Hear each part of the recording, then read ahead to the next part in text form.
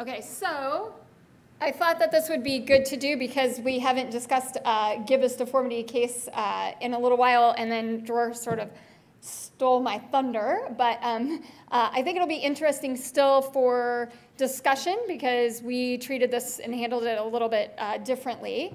The picture on the left, for those of you who don't know, that's our newest partner, Ken Illingworth, and this was actually a case of that presented while he was on call, and I helped him with it, and we did a better job of taking pictures of this one, so it shows the story a little better than the one that I had, the few that I had previously. So this is sort of a kind of early tweener group, 8-year-old male with thoracic level spina bifida, his shenid hydrocephalus and gibbous deformity. He'd been managed outside, been following up with a plastic surgeon, and they'd been trying to conservatively manage the wound breakdown. And you can see from these pictures that the conservative management was pretty suboptimal. So they were not making good headway on that front.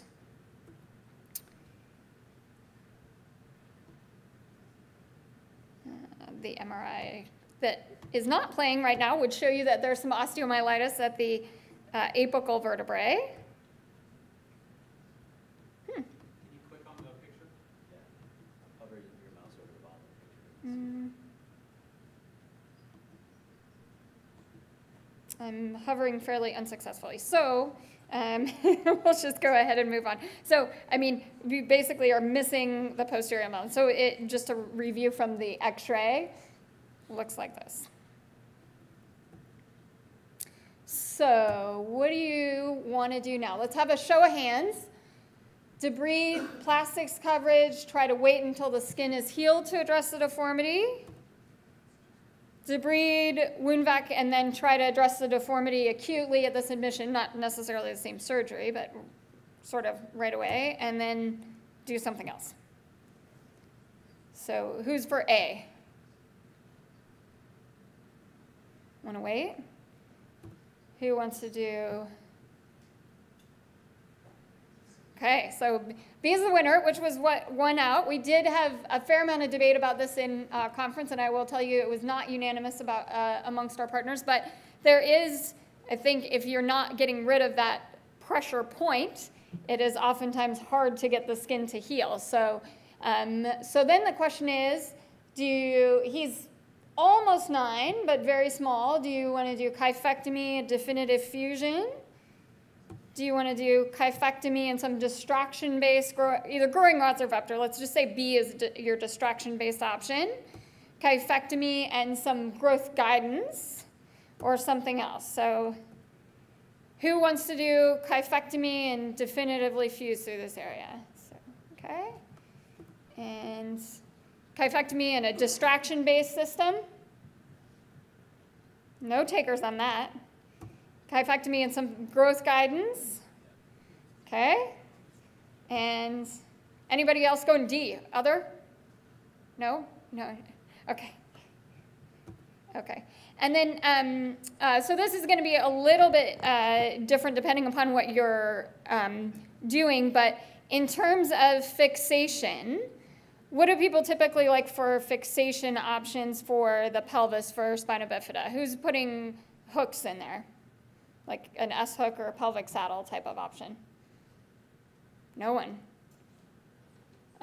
Okay, one, few. Okay, well, let's show you what I did. And this is just, I think we all know this, but kids have been harmed by having procedures like this without having a working shunt. So just make sure, even though we're all aware that you should open the garage door before you back out, don't make that mistake. Okay, all right, so this is just to tell you, so we did a resection of the involved area. This is just to give you a sense of how incredibly small this kid is. And this is the technique that I kind of wanted to show because it's really been a game changer in my practice. I see a fair amount of spina bifida, and I tried a lot of different options, but as opposed to when you do like a Galveston type rod and you get a lot of wiggle from putting an implant down there, here you're going through end plate and discs, so they're really, really solid. So we put we put the guide wires down, and then I drill over it with a cannulated drill, and then bend the rod, and I'll show you here. So I bend two 90-degree angles with the rod so that you get bone-to-bone apposition, so that the place where you've done the resection, the bone actually keys in together so that that then solidly fuses. And so when you first put it in, the rods are sticking way out, and I hammer that down until the rods are flush with the bone so that that doesn't interfere with the fusion. And one of the real advantages here is you really don't have to even expose distally, so your incision distally is kind of non-existent, which is oftentimes where I was struggling with wound breakdown problems with these children. So we did that. Now, because he was really small, we did, and we didn't want kind of an abrupt transition. So he is almost 9. We did want to get some solid anchors above there, so we put in 3 screws. And then the ones above that, we didn't do any periosteal dissection. Those are all just placed percutaneously. And so we have this construct. So I don't know how much he'll grow. I mean, he's, again, his bone age doesn't appear to be delayed, and he's almost 9, so he may not get to a very old age or get to a very large dimension, but at least we feel like we kind of gave him the opportunity to potentially grow off the rods if he wants to. And this is what his skin looks like now. So thoughts, questions, comments? Was it 4 levels that you removed? You excised 4 levels? We took 4 levels out, yeah. Yeah, I think one of the other things I've learned in doing these is you have to take out more than you think. And you have to take out some of that part that's, you have to get kind of to the curve of the lordosis, because otherwise you don't have any bone that is in apposition to your other bone. Yeah. Yeah. So one of the problems is that they have thoracic lordosis. Sometimes they can be pretty extreme. I'm not sure how that affects the pulmonary function. But the looking trolley concept of these younger kids, one of the reasons I think that's helpful is because you can contour the thoracic spine and get a good grip on it. And maybe it'll grow, maybe not, but at least you're changing the lordosis as part of this. Yeah, so I have a few of these, and I switched to doing more of this construct about 3 years ago. And I will say, like, I haven't seen a huge amount of growth, but I haven't needed to like take anybody back for them, and they seem to have good sitting balance. So far, I've been pretty happy with it. I'm definitely much happier with doing the distal fixation this way than anything that I had tried before that. And I think with not opening up the area distally, it's just so much easier to get that part to heal. So that's really been a game changer for me. Do you consider the osteomyelitis to be cured by taking the segment out, or did you treat them with antibiotics?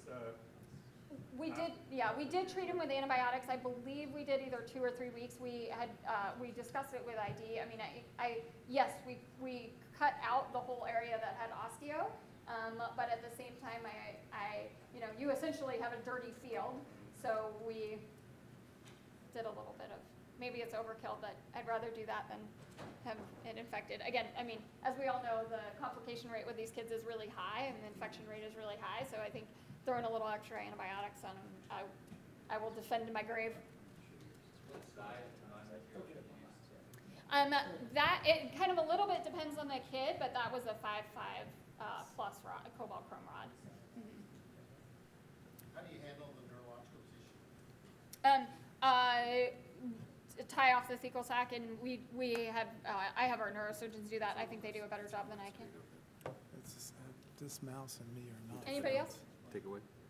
Yeah, take this one down, and then we're going to put that one. Yes. Yeah. Thank you.